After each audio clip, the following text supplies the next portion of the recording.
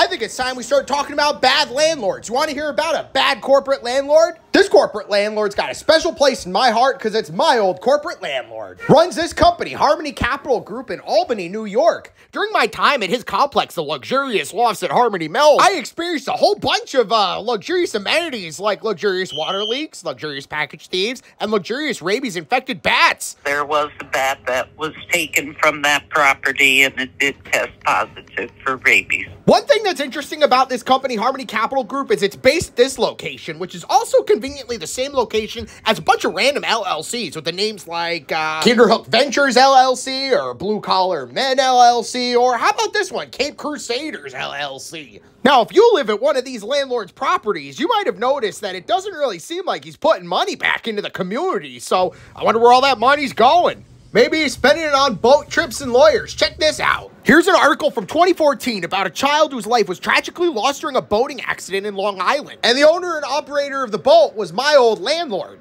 As you can see in this court case, the family of the child sued my landlord, and after what I would imagine was a pretty costly legal battle, the case was eventually denied by the presiding judge. It seems to me like this landlord was able to sweep that whole thing under the rug. I wonder what else they've gotten away with. There's a lot of bad landlords out there just like this one, and my mission is to expose them all. If you want to see me do that, follow for more.